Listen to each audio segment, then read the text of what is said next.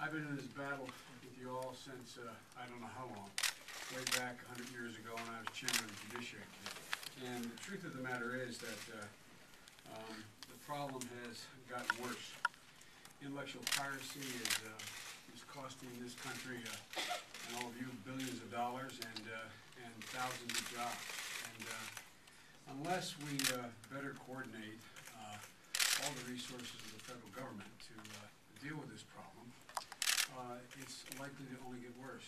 The irony is every foreign leader that I meet with, and I mean this literally, not figuratively, every foreign leader I meet with, even if it's not an agenda, I raise the issue and try to make the point to them that they understand, absent their willingness to clamp down on piracy in their countries, don't they understand that they're stunting the intellectual growth of their own country?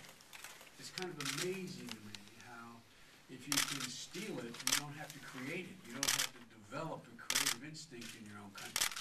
And so in a bizarre way, they're helping us not have any real competition in some of the areas you have, although they're stealing it, and it offends me.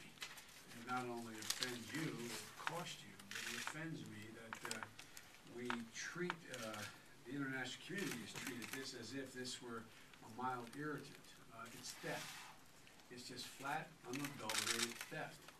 And it should be dealt with.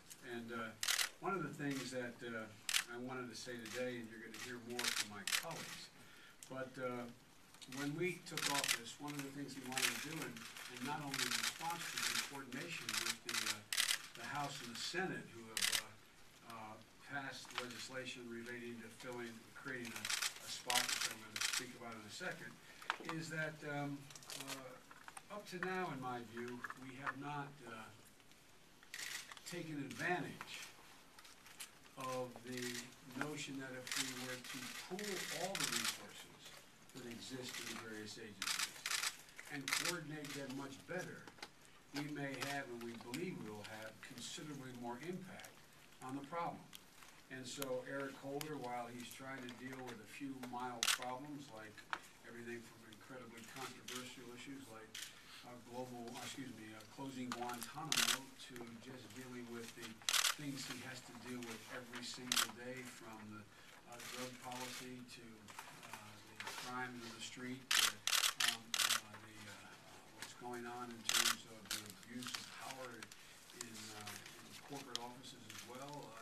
This is he has nonetheless decided to set up an intellectual property enforcement training and technical assistance program, provided a resource for it to go out there and to help train and state and local enforcement folks how to investigate these crimes, how to deal with and prevent intellectual property crimes in the first place.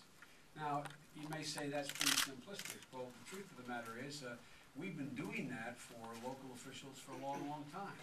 We have trained them how to deal with violence against women in the community. We've trained them to deal with how to deal with career criminals. We have used the resources of the Justice Department to go out there and help equip local officials to do their job a lot better. The FBI has been training local law enforcement people for a long, long time. And so this is really the first time we're doing this in the kind of coordinated way that I think has been long overdue. Secretary Napolitano, I still call her governor, but Secretary Napolitano is, in addition to doing a few minor things she has to do with Homeland Security and deal with the increased threats that exist out there, she's doing the same thing. She is setting up, well, the center set up, but she's going to further coordinate all the activities of the FBI, Customs, Postal Service, Secret Service, to take it in a very serious way to try to figure out how to leverage these assets so that we end up with a more significant enforcement and prevention capacity.